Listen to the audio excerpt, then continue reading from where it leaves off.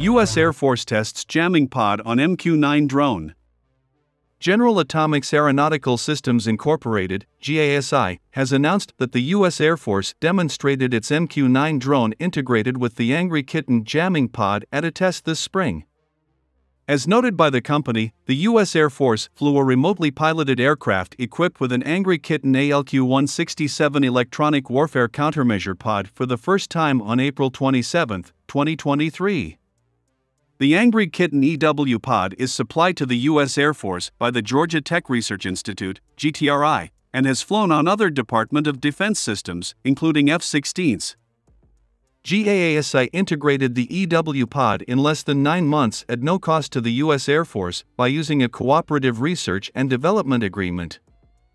"It was great to see the Angry Kitten pod on an Air Force platform for the first time," said GA-ASI Vice President of DoD Strategic Development Patrick Shortsleeve. "Flying this EW capability on an MQ-9A demonstrates its possible use on future aircraft." The Air Force plans to continue flying with Angry Kitten pods over the next 12 to 24 months to develop the best tactics, techniques, and procedures, TTPs, to leverage EW capabilities in support of the joint force and partner nations.